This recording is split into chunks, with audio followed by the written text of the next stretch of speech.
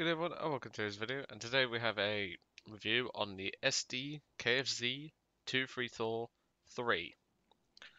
Now, the Derpwagon, as I call it, obviously some people call it the Stummel, which is its true name, but I call it the Derpwagon because it's derpy. It's got a derpy gun. It's quite a big gun for a low BR, I'll be truthfully honest. Front of it's nothing compared to the Sturmpanzer, but I mean it's half the size of the Sturmpanzer's gun, but yeah, whatever. I still call it the Dirt Wagon, and that's all it will remain to me. So the Dirt Wagon is obviously based off the Puma chassis, and you don't have a turret in this thing, same as the Pack Wagon. The Pack Wagon comes with a 75mm Pack 40 gun, which is a ridiculously powerful gun. I do like the Pack 40. Sadly, I do not own the Pack Wagon, so if you're looking for a review on that, sorry, can't. Once I get it, I will. But for the meantime, you get something a bit more rarer, shall we say. And well, the Derpwagon is was a original development to be a close, shall we say, close support weapon. It was meant to be used as an artillery piece in some situations, maybe even a tank buster if you load heat and all that. But the AP is perfectly adequate at its BR. Obviously it's fast, it's got no armor, and it's got no roof, so you got to take into account from planes. But don't worry, we teach plane a lesson in this game. So, a bit of history about this vehicle. Obviously, the Puma was developed off the SD KFZ 231, I think it was. It was either 231 or 232. And it was essentially a improved variant of that. It was powered by a 210 horsepower Tatra engine, and pretty decent engine. Fair if it could be better. I mean, personally, if I could put a Sherman's Ford GAA engine in this thing, I'd love that. 500 horsepower in a little armored car like this. It'd just go like stink. But the Puma can, well, I'm just going to call it a Puma for the sake of this video. The Puma can essentially get where it needs to go relatively quickly on most terrain. Now, you do have to take into account, obviously, snow will slow you down significantly. You have no turret, so if your engine gets taken out and someone flanks you, you're fucked. And you also have no machine gun, yet this looks like a mounting point for an MG34. Or is it just me? Ah, whatever. It doesn't bother me all that much. It would be nice to take out aircraft with it, but don't worry. My only air kill has to go in this tank, or car. You will see. Now, the gun itself is a bit lower velocity than what I'm used to, so I do screw up a few shots every so often, but even so, I like the vehicle. And obviously, this camouflage you still can get, I think. It's a much rarer camouflage now, but this was when Operation Summer happened last year. I decided to go for the 2343, the Martlet, which I have, and the FJ4B, which I do have. But I mainly did the event for the Martlet and this, and I got everything. So the funny thing is, what it was though, the event ended the day before my birthday, so I was like, am I going to do this in time? Am I going to have time to do this? But I did, so I'm well happy. But before we begin, do I recommend spending? I don't even know how much this thing costs now. In fact, we can actually have a look. In fact, I can look because it probably won't show up on the recording. But oh, it's actually pretty cheap. About £15 in UK currency. This thing is worth right now. So would I recommend spending £15 on this thing? Well, if you like your Pumas and you haven't got this in your collection, yes. If you're an inexperienced player, probably not advised. Why do I say that? Well, the vehicle itself is, I mean, the front's actually okay. I've bounced several shots off this front. But it's the turret where the disadvantages start to show. And especially the sides will get murdered by 50 cal. When it comes to 50 cal, you want to put your front armor towards them because this front armor will take it all day long. The lower part won't, and your transmission will take a hit, but if you load heat and it's a M13 or something, you'll hull break it. The turret is 14.5 with various different sections that have additional plates and things like that, but don't rely on it. Let's just say that. Do not rely on your armor in this thing. Use your mobility. If someone starts shooting at you, back up. This thing goes back just as fast as it goes forwards. It is 56 forward, 56 in reverse. It is ridiculous. And well, you're going to see a good amount of speed in this battle. Obviously, most of the time I'm camping, because that's really what I'd recommend. Sit back, get in a position, aim the gun, and just pick off targets at long range. That's my recommendation. And if someone starts taking pot shots at you, back the hell up. Because you ain't going to live very long. I believe this thing can get hull broken, similar to a Puma, so you got to be careful of that as well. But other than that, let's jump right in. Obviously, 15 quid is actually not that bad. That is about worth of... Let me think, actually. That'd be worth about 3,000 golden eagles, I think? Something like that. So, you could maybe get a couple of decent premiums for that price. But if you're a fan of your armored cars and a fan of the Puma models, I do recommend picking this thing up. My first battle in this thing was 7 kills on this map, but I was on the opposite side. So today we're on Frozen Peas, Frozen Pass, or I can't remember what Dave calls it. Can't remember now. I'll think of it at some point. And we are in a 2.0 game. I had surprisingly many of these, which is unusual. Normally I get fully up to 24/7. And I mean, the most dangerous thing I've had to fight in this thing was a Matilda, and even then I just loaded heat and one-shot his ass. Many people think because it's at 1.7 it's going to struggle against a Matilda. It doesn't. And well, normally I'd go over the shells in the hangar, but I only carry 2 types of shell in this thing. Why only 2? Because in my opinion, you only need 2. AP, obviously pretty strong round, 80 grams of TNT, 52mm of pen, pretty sufficient for most of its threats. But it's the heat. 100mm of pen at a flat surface at any range. 60 degrees it'll still go through 50, so it's a pretty dang strong round. So, yeah. Now in this game there's an A13 who's rushed unusually close. Let's just say that, obviously this is a battle map, and the battle map has changed a bit on this battle. Or this map I should say. First kill, that was with AP. For some reason the AP round did actually go off, which is unusual. Normally it goes off in a BT5's turret, which means no crewmen survive, but some of the hit cams have been really weird recently.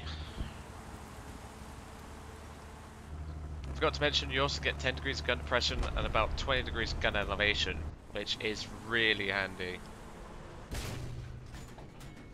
Second kill, that was a very lucky shot. I wasn't expecting that to be a kill, to be truthfully honest.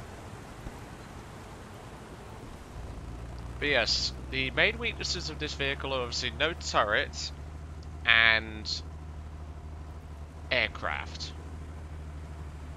Aircraft are going to be an absolute arse for this thing. Let's just say that. And that's putting that politely.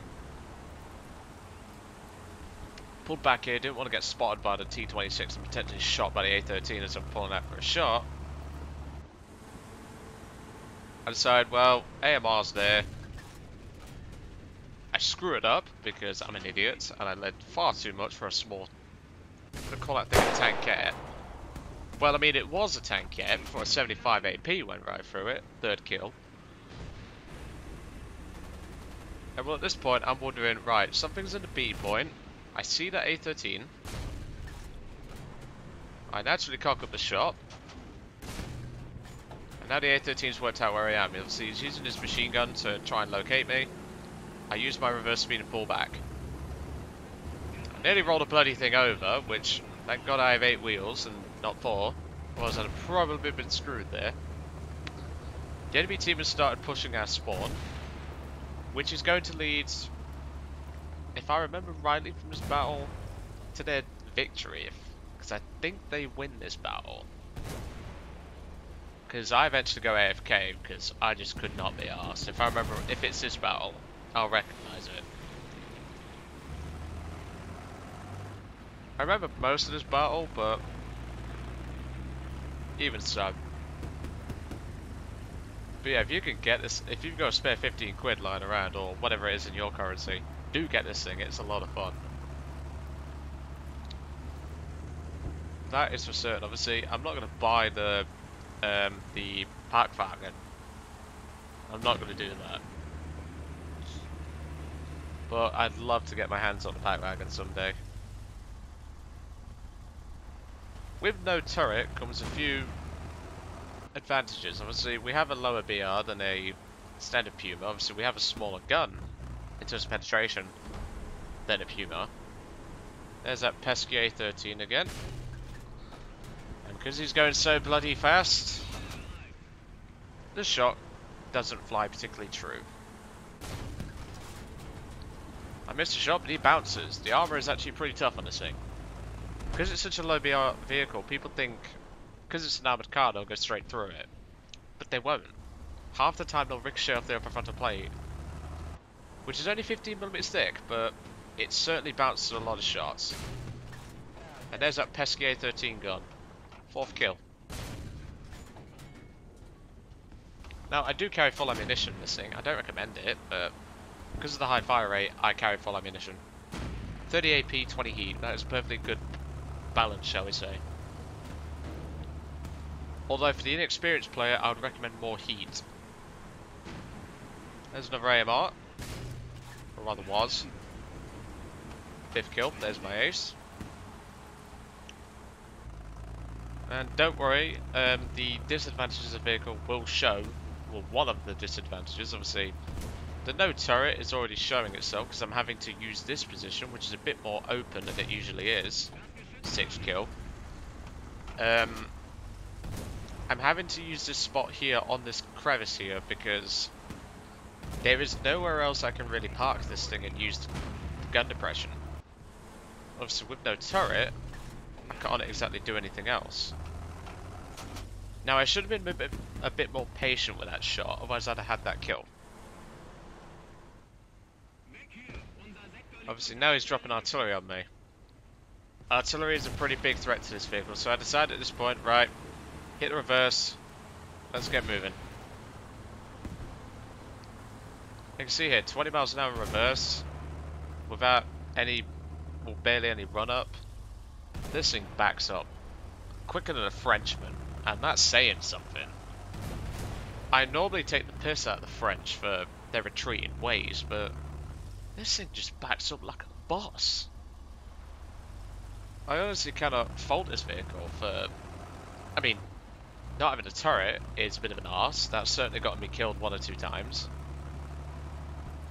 I believe my kill death ratio was 4-1, which was alright. I mean, it could have been much better.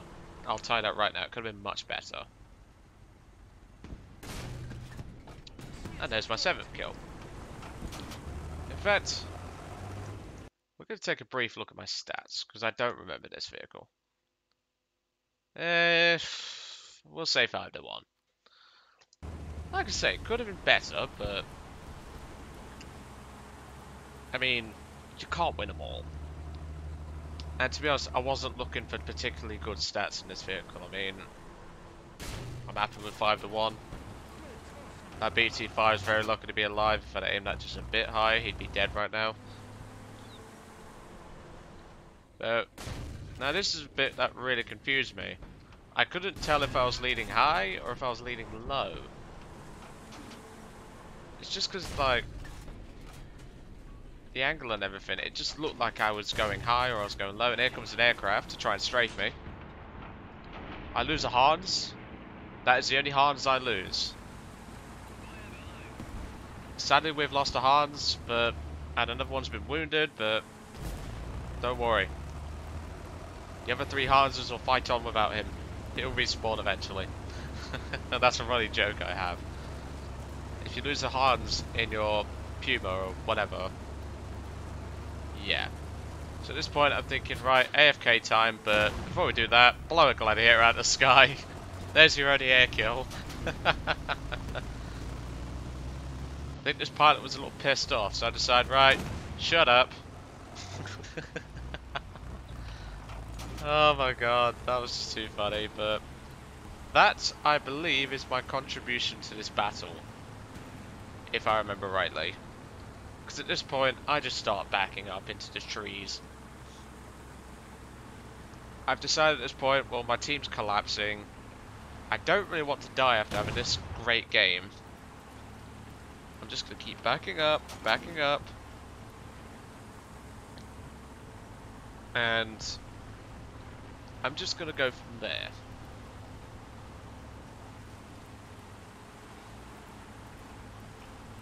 But, yeah, this is the end of my contribution. Unfortunately, I just don't want to... I just couldn't be arsed.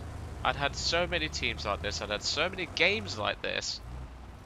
Most of the time where I died, so I decided, right, that's it, team's not getting any more help, I'm gonna go sit in the trees. And, I don't know, watch a YouTube video, read a book or something. Even though I don't really read anymore. I really should. I'm thinking of getting some of the books that Dave Schilling recommended to me. That's for certain. But obviously the aircraft haven't spotted me as I'm maneuvering to find a better hiding spot. I spot all these trees and I decide, yeah, this'll do. I'm gonna go park in here. And that is pretty much that. Nothing else really happens in the battle. My entire teams get crushed. I just let the enemy team capture the point because they deserved it. They deserved the win. And there's no point me going out to fight and dying to 3 aircraft because those planes are going to still be up by the end of this battle. So yeah, Derpwagon. Perfectly great vehicle. I absolutely love it. Sadly, I had far too many deaths due to planes, mostly. Most of my deaths were planes, surprisingly. But other than that, I had a lot of fun. Obviously, bad teams. This was one of them. You're going to get those at NABR. You honestly are. But even so, if you've got a spare 15 quid, get this thing. I highly recommend get this thing. Next review will be on the Sonderklappfahrzeug 140-1, a vehicle that I bought during or when I passed my exams a long time ago. And well, again, didn't really have the best time with that vehicle either. But again, it's not about the best time. It's about the fun factor. And I have a lot of fun with these German vehicles. Because they're just so fun. You have good teams most of the time. Well, I say most. um, you have great armament. Most of the time you have pretty good armor as well. So, I don't see the issue. But hey, you'll see what I mean by about a mixed time with that vehicle when it comes around to that review, which will be soon. Anyway, if you've got a spare 15 quid, people, as I've said probably 3 times now, get this thing. I'm not even bothered if people didn't even do the event and they buy this thing. I'm sorry, but if you don't buy this thing, you haven't truly driven a derpy Puma. Because this is the one and only derp Puma. Catch you all on the next one.